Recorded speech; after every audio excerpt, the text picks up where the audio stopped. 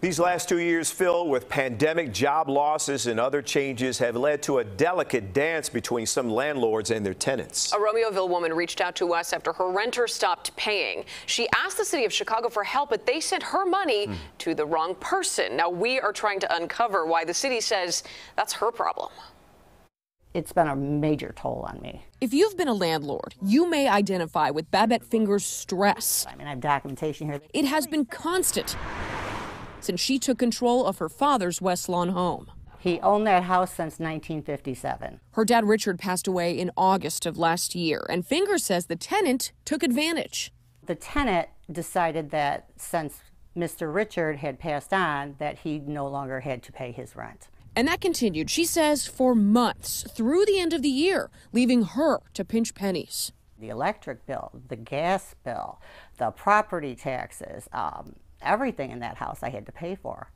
And I have my own house to pay for, so I'm paying double bills. Finger's attorney recommended she apply for Chicago's Emergency Rental Assistance Program to make up some of that money.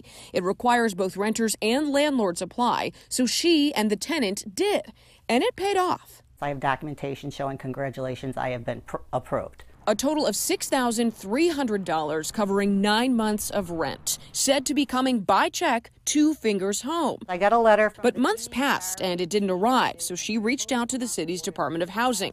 In an email from a program director, Finger learned her tenant received the check. It's a lot of money. With his name on it. They wrote, "It's unfortunate the tenant cashed the Emergency Rental Assistance Program check and did not pay his owed rent."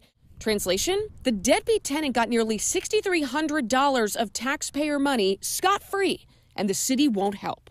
I just don't understand how they could send him my check after he didn't pay his bills for all those months. It's unbelievable. The Department of Housing went on to say it's unable to send another check for rent assistance, suggesting Finger follow up with a lawyer for options to recoup her money. They made a mistake, and now they expect me to pay for it. It's not right. Finger's at a loss. She's since sold her father's home, where she says the tenant's still living.